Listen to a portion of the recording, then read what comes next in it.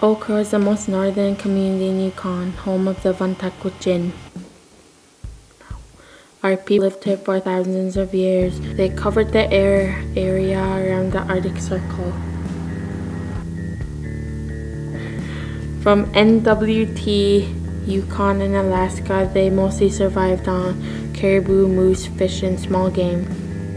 Today, modern conveniences from the south supply this remote area by plane. Old Crow has a population of 300. The culture and traditions are alive and well. Special events today are exciting times like Canada Day and Caribou Days. During the hot summer months in this part of the world, they have sun 24/7. Traditional sewing, fiddling, and jigging is a favorite pastime. School, health service, and RCMP help maintain civility and a healthy lifestyle.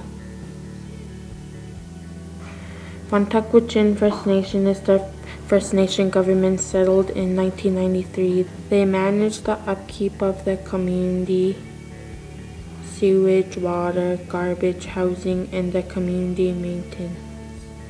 The elders are well respected and taken care of by family. Old Crow has a strong sense of environmental preservation of their lands. My parents, they charred a lot of fish and meat and stuff. Not for all winter. Everything was charred. We charred fish. Like when we look at nets, we could char all our fish for winter. We had to. So that's something people should look at if there was a hard time.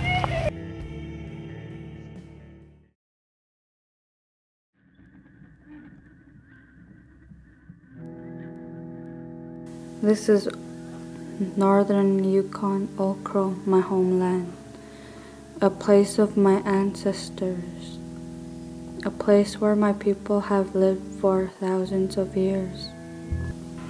Our people lived off this land by eating traditional foods that we gathered during harvest time. Food security has always been a priority in the past. In the past, we would move with the animals seasonally to survive. Today, food security is a problem. With modern machinery, we get goods and fresh food from the south by a plane. Today, we have food for a month from our local food store. If no plane was to come, do we continue or do we change? Survival of our people is a must. Think about it.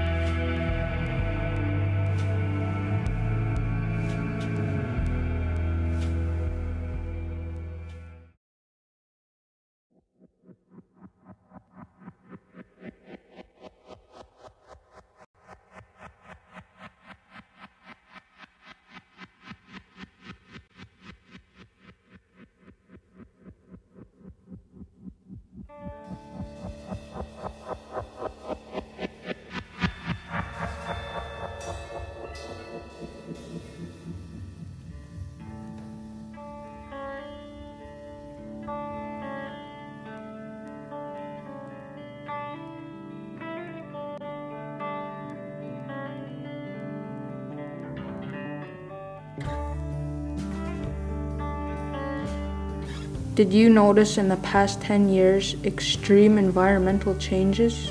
Food security has always been a priority and survival of our people, the Gwich'in. They stored food for seasons every 4 months. Today, food security is supplied through a northern store via airplane. We have food for a month. Ask yourself, what would happen if the plane never came one day? In the past, our elders said, don't forget your culture. Hard times are coming. What did they mean? Did you know that the First Nations calendar in South America, the Mayans, after 13,000 years ended on December 21st, 2012, they called it the Dark Rift. Scientists study solar flares of the sun, and they expect high solar flares every 10 years. 2012 is the next time. They have expressed concern on the internet that this time the solar flares will be unusually high, which could fry our satellites, our technological communications of the planet. Electrical engineers also say this could burn out all our transformers for electricity to our homes.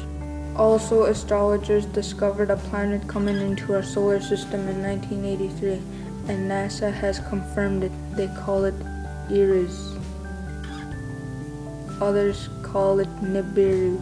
It is expected to pass between Mars and Jupiter and will circle around the Sun in 2012. This happens only every 3,657 years. This could cause an asteroid shower of catastrophic proportions when this planet passes by. Are you ready for this? Food and shelter and water is food security to our survival. Is this what our elders meant? Hard times are coming. Should we get ready for the unexpected?